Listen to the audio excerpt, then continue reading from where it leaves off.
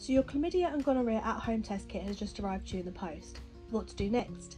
In this video, I'm going to talk you through what the test kit contains, how to collect your sample, and how to send it back to us in order to get your results.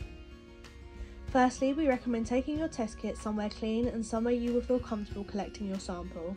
We recommend the bathroom, but if you feel more comfortable elsewhere, then that is okay too. Unpack the kit onto a clean surface and wash your hands thoroughly. We'll start with how to collect your sample if you have a vagina. A simple vaginal swab is all that is needed. Simply pick up the clear plastic tube which has a long cotton swab inside of it. Twist the cap and pull the long cotton swab out of the clear tube. Then insert at least half a little finger's length of the cotton swab into your vagina, like where you would insert a tampon. Rotate this around the vagina 10 times or count to 10 if you find this easier. As long as you are rotating the swab, that's what's important. Remove from the vagina and insert it back into the clear tube. Make sure you push the cap down tightly to seal your sample, and that's it. If you have a penis, things are slightly different. Your sample will need to be collected in the form of urine. In your test pack, you will find a box with a mould for your sample pot, a sample pot, and a urine collection pouch. We recommend using the urine collection pouch as a sample pot is fairly small. To use the urine collection pouch, simply pop it open and wee into it. You can hold the pouch or put it onto a surface, whichever is more comfortable for you. Fill it about halfway and try to catch the first drop of urine in this sample. Once you've collected your urine, simply remove the lid of the sample pot, pour your urine into the sample pot, filling it at least halfway, but preferably to the line.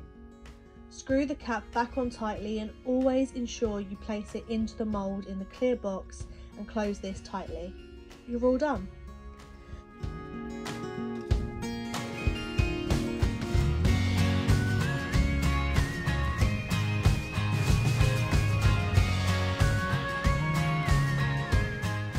Because you ordered your test online, your details have already been registered, which means you will not need to fill out a form. All you have to do is fill out the date of when you take the test. Instead, you will find a leaflet in your test kit box, which gives you instructions on how to complete your test and will also provide you with a tracking code unique to you. Keep hold of this in case you need to contact us about your test. If you collected an at-home test kit from us at the clinic, then you will need to fill out a form. This form will be included in your box and will look like this. We recommend you fill out the top portion of this form, although the key bit of information we need is your contact details. Please include a correct phone number or a correct email address which you use regularly, as this is how you will receive your result. Any and all information you provide will be kept completely confidential. Once you have collected your sample and completed any necessary forms, pop everything back into the box the test kit came in, close the box shut and seal with the clear round sticker that's included inside. It's a free post box, which means you can head straight to the post box with it and you're all done. Please post your sample within 24 hours of collecting it if possible. Your results should take 3 to 5 working days to be sent to you, but always allow around 10 days before chasing them.